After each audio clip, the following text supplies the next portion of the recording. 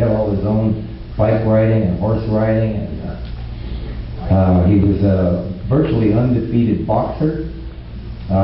You gotta admit he had to be a heavyweight. I met Bill a long time ago when what I was about to say was when I came back from where I was in New York doing Broadway plays after I got out of the Army, and I came back here, and all the people that I met, all the young actors who were struggling, were talking about this guy, Bill Smith, you know, who was,